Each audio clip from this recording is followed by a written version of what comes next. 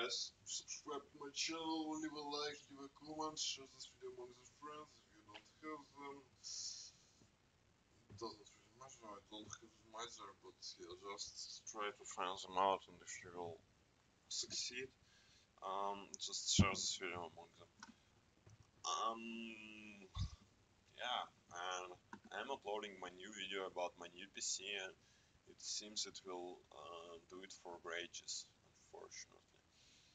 Um, yeah, it's quite a bad, but the life is life. So yeah, today we're going to talk about socket programming, and if this is right, yeah, I think this is right. Um, yeah, and so as you can see, I just will use ChatGPT for it. Um, but maybe no, maybe we should not use ChatGPT for it. Okay, 1 second, I will open my GitHub and we will try to see something.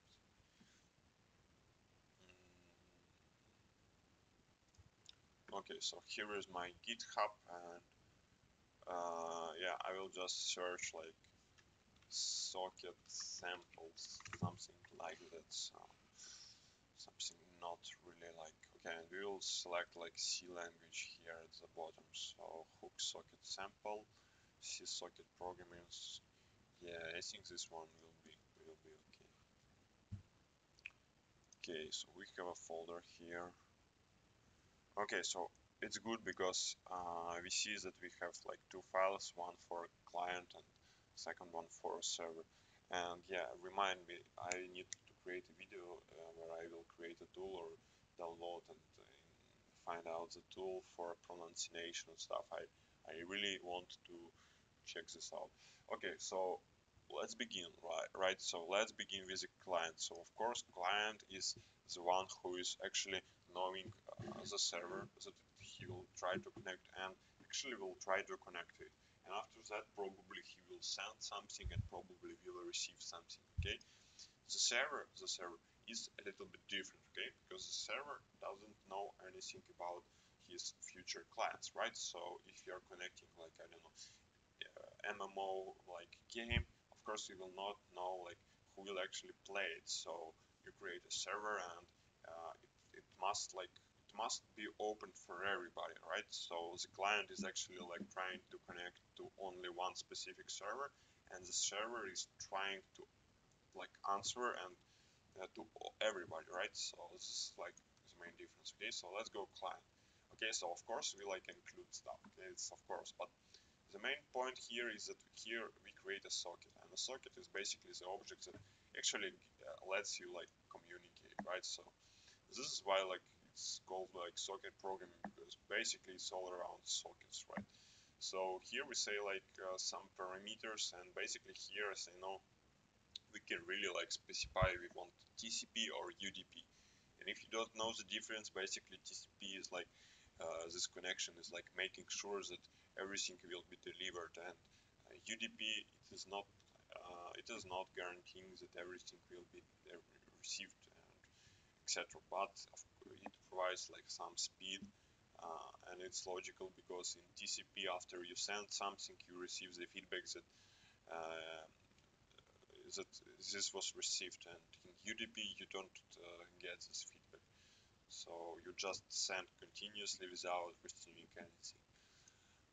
And yeah, basically that's all. So here we just like specify some address, or this can be a server and the port of the server, and yeah, basically that's all. So you actually connect to the server, and after that, I don't know, you want to send, for example, something. So you basically like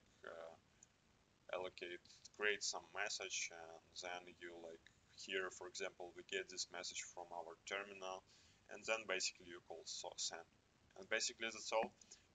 To receive something, you just call read. Yeah, basically that's all. So yeah, it was kind of easy, right? But yeah, the life is pretty easy. And the server itself, of course, is creating like some includes. I don't see any point of this one. At least for our explanation and demonstration, it is like signal stuff, and it is like advanced topic, to be honest. And yeah, by the way, socket is like pretty simple, pretty is the same. Here we like specifying like this address because like it's actual like server, so it's our like local. So in any server you will specify this address. This address means like this PC, okay? So itself. And of course we specify the port number on which we will create our server and it will listen. So this port should be the same for client and for server. And that's all. So of course you will bind something, but yeah, you will bind like socket to the address, blah blah blah, and then basically you just listen, okay? And yeah, and that's all. So then you run like entire like infinite loop, right? Because you want to launch server and to run it infinitely in theory. So yeah, and in this loop you basically just accept like some new user, and if it actually comes here, then we proceed with next code. And yeah, so we get some options, blah blah blah blah blah blah blah blah blah. And yeah, basically we just like receive some message from our user, we save it of course to some buffer, and after that we can send like him the feed read reply, okay? Yeah, and I don't know guys, basically this is it. So there is nothing like special in sockets, okay? So of course there's like some advanced topics, like I don't know, maybe some protocols and other tricky stuff, but the basics are pretty simple. And yeah, so the basics are pretty simple again. But if you of course will dive deep, you of course will. It is like really hard, you know. And yeah, but it was the basics, you know. It was a basic tutorial on socket programming. Okay, so leave a like, put a comment, subscribe on the channel, share this video among your friends if you don't have them, get in them.